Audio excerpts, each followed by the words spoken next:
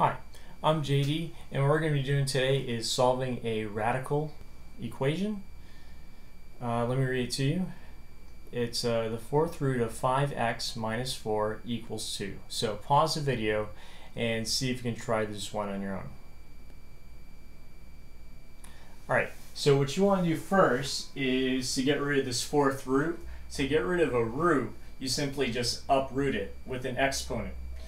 So since this is a fourth root, you want to use the fourth power. So you would raise each side to the fourth power.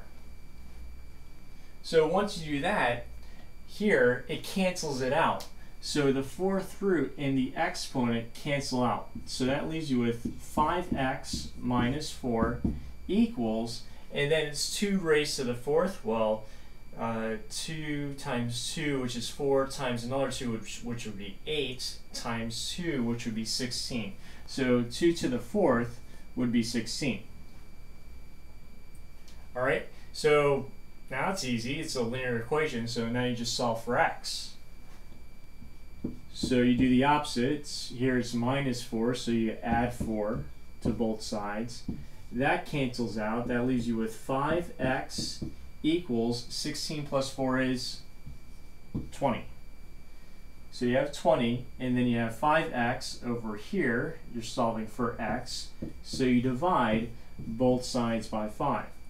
So x equals 4. Now, since this is a radical equation, the domain is going to be limited. The domain has to either be 0 or positive.